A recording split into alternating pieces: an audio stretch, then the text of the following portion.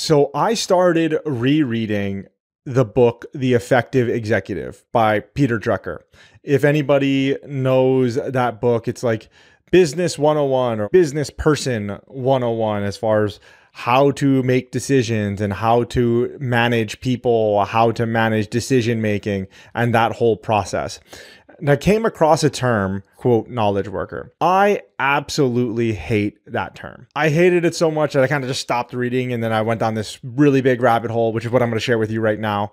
He uses this term in the 1950s and the 1960s to talk about the trend that he saw in the labor market and the overall economy as a whole.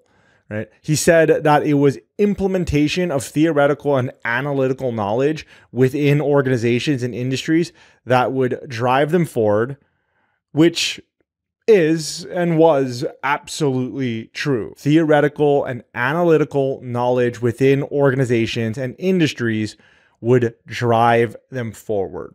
Yeah, I can't argue with that. Sure. The bone that I have to pick with him is just about the use of knowledge worker, right? By using those terms, he created a false dichotomy that the binary distinction between like knowledge and labor is made up and misleading, right? So a lot of people know the term knowledge worker, but I'll just kind of sum it up for you here. Knowledge worker are people that sit behind desks and move things on screens, right? Whereas labor is people that do things and affect things in the world. The problem that I have with the term knowledge worker being reserved for those people that just sit behind desks and move things around the screens is that laborers and people that do things in the real world, those people still need to have an incredible amount of knowledge to get their job done. I've done both of these styles of jobs in my own life. I was a firefighter,